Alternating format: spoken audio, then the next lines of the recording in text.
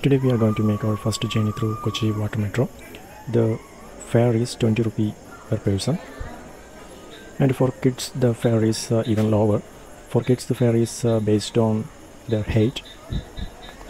The water metro is fully air conditioned, and one vessel has a capacity of 100 persons.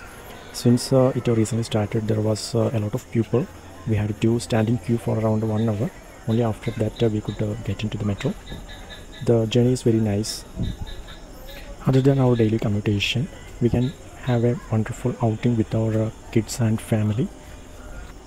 Once we get into the water metro, the door glass will be closed, and we cannot go outside until it reaches the destination.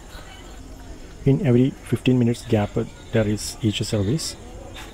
It is approximately third or fourth day we started this after it was inaugurated.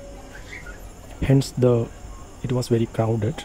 We actually planned from Waipin to High Court and from High Court to Waipin back, but as it was very crowded at High Court, we changed our plan. This water metro journey can be used for a very low cost boating in Kochi city. Other than water metro, there is still government boat service running. The cost is even cheaper, around 6 rupee per person in the case of government boats.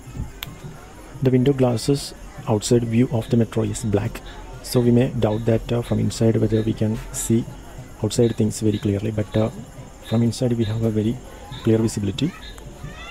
There are many more boats yet to come for this water metro. When it comes, the benefit is it will connect with so many small islands in the vicinity of Kochi city, so it can be a very excellent boating option. After the coming of Kochi metro, the Kochi city is very colorful with so many tourist boats, vessels, ships, container ships, and so on.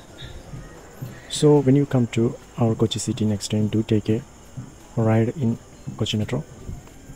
Thank you so much for watching this video. Please stay subscribed to this channel.